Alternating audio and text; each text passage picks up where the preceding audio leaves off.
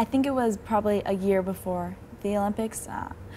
My dad I think he found the Olympic schedule online, so he printed that out and framed it for me. So I had that in my bedroom for a long time. I thought it was a great idea. I was like, hey, let's print out the schedule of the Olympic schedule of gymnastics. Here's the date. Here's the qualification round, event finals, just so you can have it and something to look at for motivation to keep you kind of motivated to train hard and really achieve those kind of goals that you wanted. So, something kind of corny.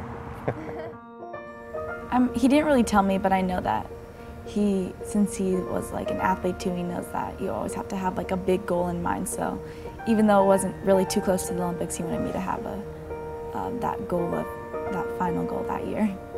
I mean, typical Kyla fashion, when I gave her anything to help her improve in gymnastics or in school, it's always a fight or always oh, you're, typical, oh, what are you doing, you dumb dad, and stuff like that. It's a stupid, kind of mentality. But, for her, I think she always says that, but hopefully in the back of her mind, she understands that I think I know what I'm doing a little bit. So she kept it up and she facilitated and made me happy to keep it up.